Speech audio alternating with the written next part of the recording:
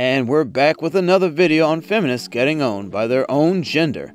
I feel like there will be quite a few debates after this, so let's get straight into it. Something that can be debated in the comments later. So in the news this week, transgender weightlifter Laurel Hubbard is going to be competing on the women's team for New Zealand in the Tokyo Olympics. Meaning now that a bunch of biological female weightlifters are going to be competing against a biological male.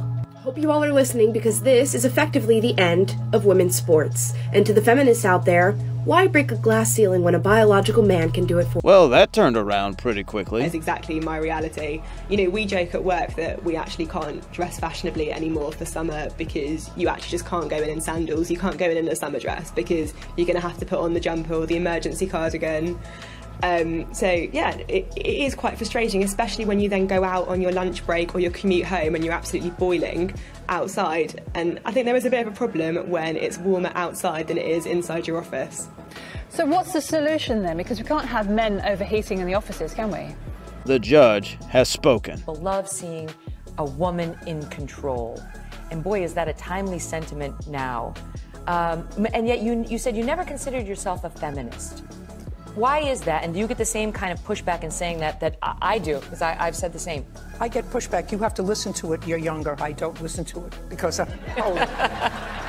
Because when I was growing up and going to school and being a lawyer and trying to become a judge and becoming a judge and then becoming a supervising judge, I didn't do it through any organization. And I think it takes away from your own self-worth if you say, I did it based on the work of a large... When it comes from a famous person, it's better. You've expressed interest in liking superheroes, and a lot of Hollywood is coming out that the representation is very over-sexualized. What do you think about the portrayal in movies of superheroes? Superhero women? Yeah.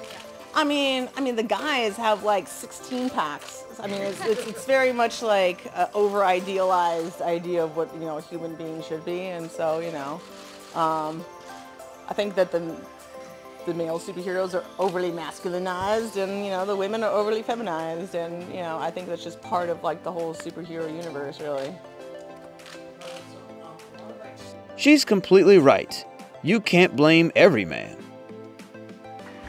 Dear feminists, would you please stop ruining our society?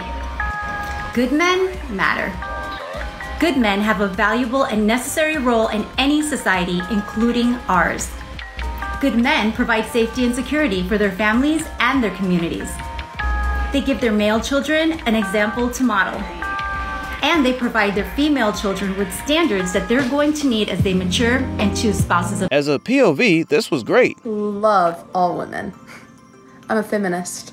That's so cool. You must have been so excited about Amy Coney Barrett going into the Supreme Court. No. I thought you said you love all women. Not when they want to take away my rights. Which rights is she taking away from you? She wants to ban abortions.